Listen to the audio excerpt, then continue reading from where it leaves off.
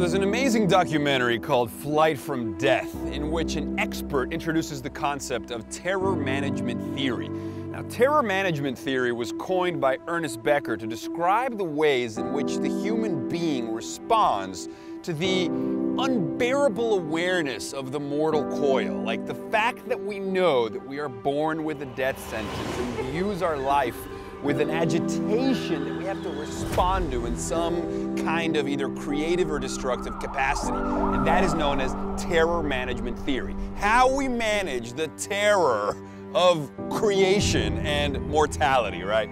And there's a line in the film that's really poignant. One of the guys says, "The explicit awareness that you're a breathing piece of defecating meat destined to die and ultimately no more significant than a lizard or a potato is not especially uplifting," right? And, it really sets up the premise. It's like, what do we do, right?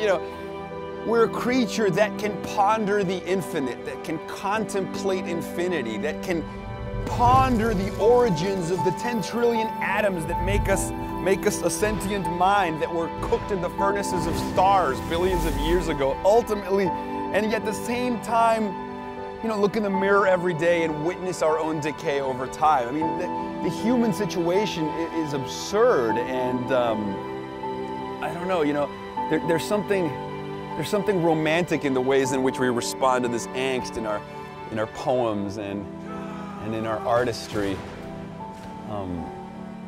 But nonetheless, there's a sadness inherent to just our humanness. There's a sadness to that awareness.